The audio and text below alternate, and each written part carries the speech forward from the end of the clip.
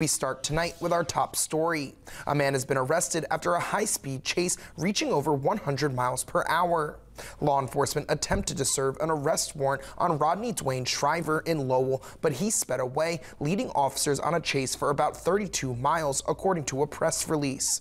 Lieutenant Yerke says Shriver lost control and hit a utility pole after the Highway Patrol activated stop sticks. According to a press release, the vehicle was badly damaged, but no one was injured. How dangerous are those chases going at those speeds? They are very dangerous for not only the public and the officers, but for any pedestrians that may be along the roadway, any homeowners that may be out checking their mail.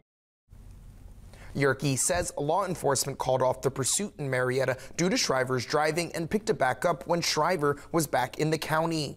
Shriver was arrested and taken to jail on felony charges of aggravated possession of drugs, possession of fentanyl, failure to comply with order or signal of peace officer, and parole violation. Additional charges may be pending since the incident is still under investigation.